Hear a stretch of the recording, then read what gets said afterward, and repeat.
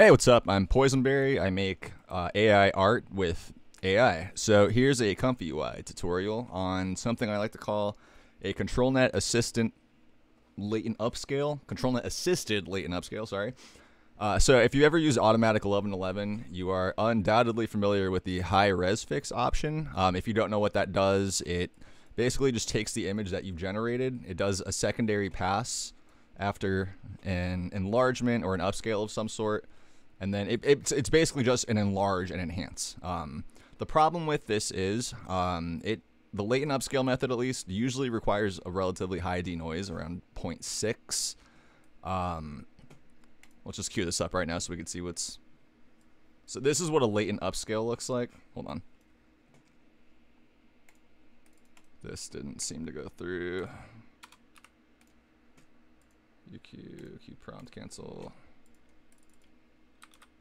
Alright, Q prompt. Okay, so let's get our initial image. I'm using the same seed so that I really like this picture. So this is the initial image right here, and then you latent upscale, and now it looks like absolute garbage. So this is the reason why you need a high denoise when you're using a latent upscale. The problem with that is, if you've ever used AI or image to image, you know that denoise is effectively a how much do I want the image to be changed slider.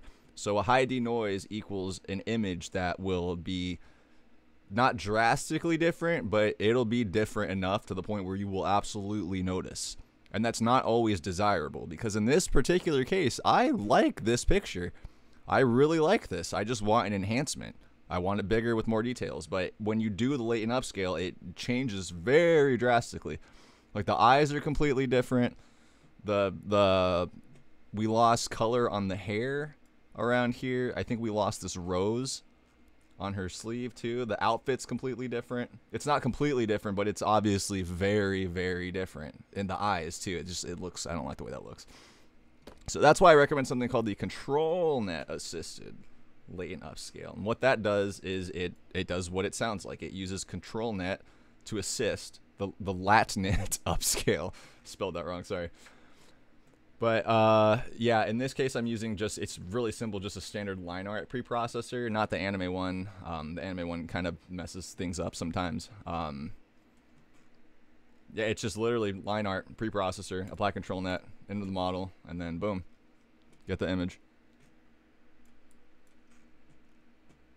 So it preserved the colors. We have, I think, a lot more color detail. It's still different. It's still different, but it's more similar. Like that rose, we have this rose, we have the rose right there, we got this one.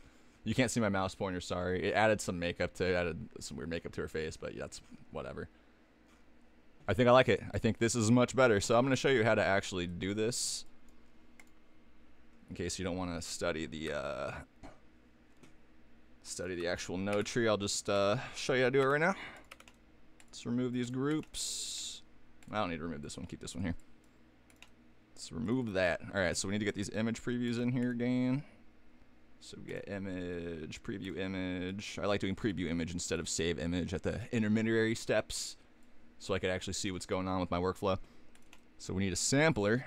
So all this is just very basic stuff. It's just, you know, your load checkpoint, your positive, your negative prompt, your latent.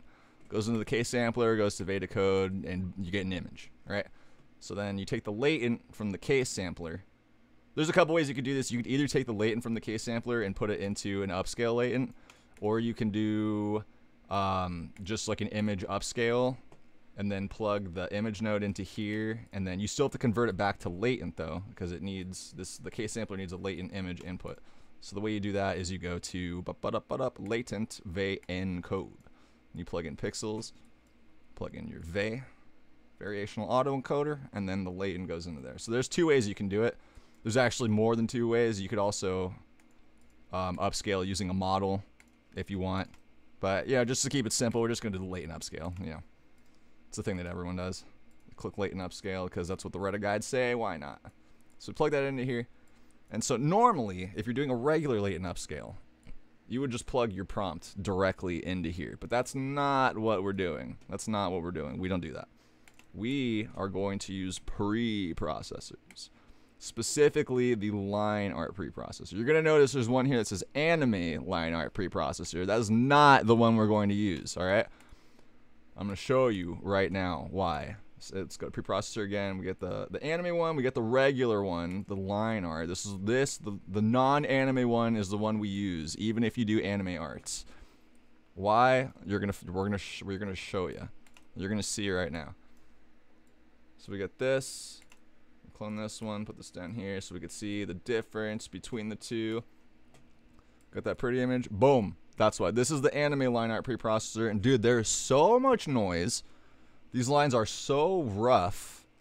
What is this? What's this stuff on her face? What are these like spots, man? Like what are these dots? What's this weird pattern? What the heck? Dude, this looks so much cleaner. Look at that. It's so much better, dude. Don't use this. Don't use the anime one. I don't even know what this is for. Use the regular line art preprocessor. Okay. So we have that. We have the regular line art preprocessor, not the anime, even though this is anime art, kind of. We're not using anime. All right. I'm not saying that anymore. So the next thing to do is conditioning and apply ControlNet. So the image, it's not this image. No, it's this. It's the preprocessor image. That's the one you need for the apply ControlNet. So unless you're using the tiled preprocessor, but we're not going to do that right now. That's a different tutorial. So image, line art in here. ControlNet. All right, we need to go to loaders. Loaders, load ControlNet model. And what's the one that we're using? You have to match this to the preprocessor you're using, or else you'll get problems. You need line art. All right, so we plug that into here. In conditioning, that would be our positive prompt. So you just take that positive prompt right here, put that bad boy right there, plug this into here, and then model comes over here.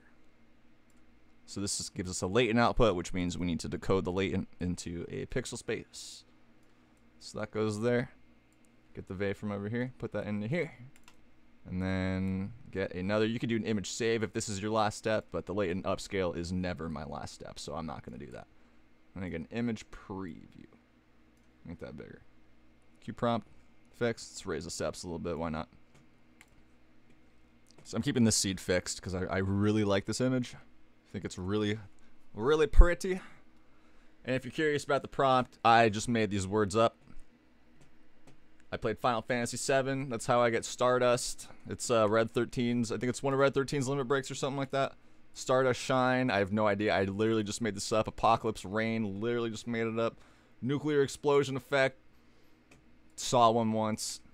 Thought it was cool. Put it in the picture. This is still generating. You think I'm talking to waste time? Nope. It's talking to cover time because this takes a while to do. All right. So it's just going to give us a picture that looks like this. I don't know why I have to wait this long. 50 steps is probably too much for a tutorial. And then we don't need this down here either. So, ooh, that is very, very different. That's because I use a denoise of 1, though. Okay. So maybe denoise 1's a little too high, but still, the composition is still pretty much the same. We have, you know, the flower. We got the other flower. That's pretty much the main thing I was concerned about. We're just keeping the flowers. But, I don't know, let's see if we can make this still look a little more like the other one. Change the sampler name and the scheduler to, I don't know why, but HiRes. HiRes sampler with SDE, the stochastic differential equation, seems to do a pretty decent job. Let's keep this at 1, actually. It seems to do a pretty decent job at actually preserving everything that was in the original image. I'm not entirely sure how samplers work in that regard, but if my recommendation is that if you are doing something that involves image to image and you don't want it to change too drastically, HiRes. Use a HiRes scheduler and then one of these DDPM blah blah blah. Don't use Euler Ancestral if you're doing in paint stuff, because that it changes things a lot. Just in my experience. If you have different experience, let me know in the comments. Maybe I don't know everything. Who knows? We'll find out. 50 steps was too much, apparently. This is taking so long. 1 iteration per second. Oh boy.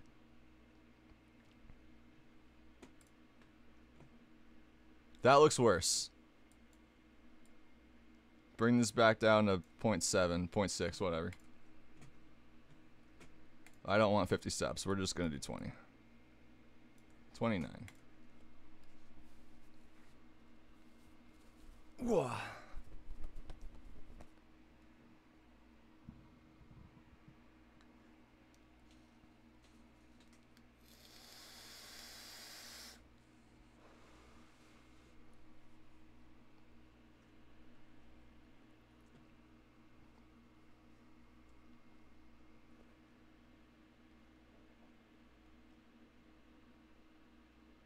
Alright, there we go. I mean, it's just freckles now. Whatever.